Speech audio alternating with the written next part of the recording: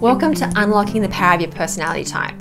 I'm Samantha Mackay, lead trainer at Truity, and today we're talking about how INTJs can build a meaningful career.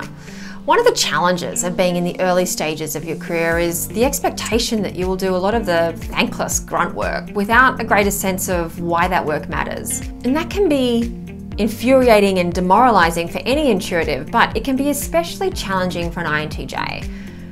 They feel more than ready to redesign the inefficient systems of their organization from the moment they arrive, yet find themselves hitting against brick walls built with status quo and standard processes and need-to-know information loops and people who just can't see what they can.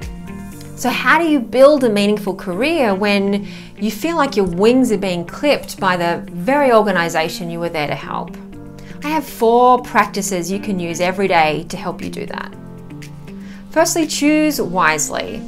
Pick your job or organization carefully. Choose a company that is not weighed down by excessive rules. Maybe something small and agile, where it's easy to work beyond your job description. Solve the problems that need addressing and have your work be seen by the people who can grant you bigger projects and opportunities. 2. Analyze the cost of perfection. INTJs have very high standards, and it helps if they work for an organization that values excellence. However, excellence costs money, and sometimes the cost of an INTJ's perfection is too high for a business to wear. Even at 80%, an INTJ's work is still incredibly high value. So before starting to bring your vision or solution to life, reevaluate your definition of success for that project. What does 100% look like? 80%, even 50%? And then how does the business measure success and failure? What is the gap between yours and theirs? And analyze the cost benefit of that gap. Because in the fast moving business world, sometimes it is better to get something done than for it to be perfect. 3.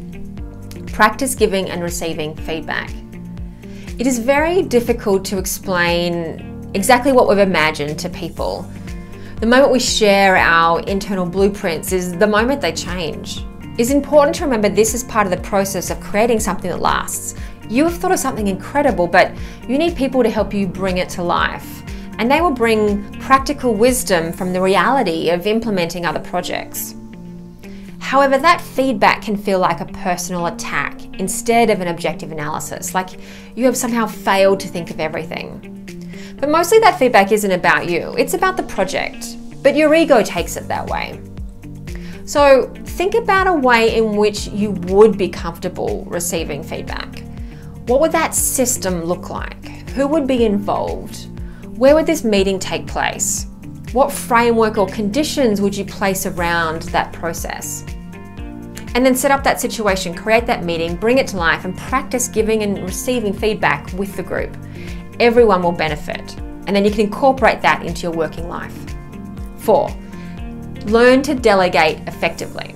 There is a difference between efficiency and effectiveness that is especially important when communicating with people. INTJs can be quick to find fault with others, become frustrated with others' short-sightedness, inefficiency, and low standards. And yet every person has their strengths and their weaknesses.